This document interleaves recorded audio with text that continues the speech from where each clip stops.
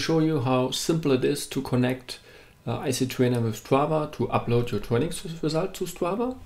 You can do this in the user profile. You have only to choose here Strava. That's it. You can choose also additional other platforms, that's fine, but we talk now about Strava. And if you have done now a training and stored the training result, so we start with a small training. So we finish now the training. Now it's important that you save the training results and that there are results here in the picture. So if you don't have done anything, it's nothing to upload. So then you get asked to upload your training. You can change also the name of the training here if you want. That's fine for me. And I ask yes. In the very first upload, I get asked now to input all my or to log in on the Strava web page. That's a thing that is necessary to allow icTrainer to connect to Strava. So, and now we can authorize this here, and then it's done yet. One point is also important: please log in with the email address and a password, and not with your Google account or Facebook account. It could be that this is not possible because the browser won't support it. So, and now it's done yet. So the results are on Strava.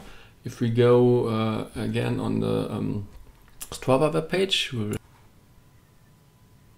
so here we have the training and can also analyze the results as this is possible always in Strava. An additional information, if you want to do a GPX ride, then it's important that you use the dynamic mode. We'll have a look for it.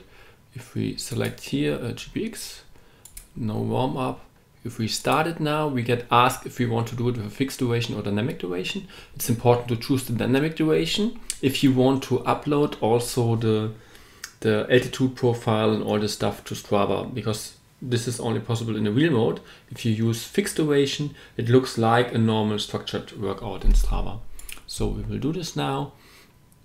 So we wait for some seconds. So we save the result again. We get asked again if we want to upload it to Strava. We can change again the name if we want to do it. We're uploading it. So, and now we can again go to Strava. So, and now here it is. And you see it's virtual. That's relevant because all the Strava segments are only virtual segments. So, that it is. So easy, you can upload the results here. And yeah, have fun with the app. Just train, no game.